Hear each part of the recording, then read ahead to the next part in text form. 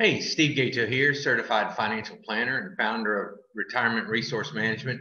Today, I want to talk a little bit about retirement wealth strategies.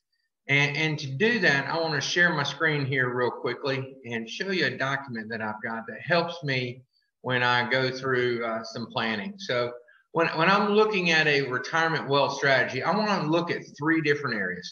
I want to see how we can save you on taxes. And that's a macro view of taxes. That's looking at the big picture, not what we can do in any one year, but what we can do over your retirement. The second one is are there ways that I can help you find additional wealth or additional income for your retirement? And then the third way is, are there ways that we can address the risk that you have to take to achieve those first two? So, it's really not that complicated.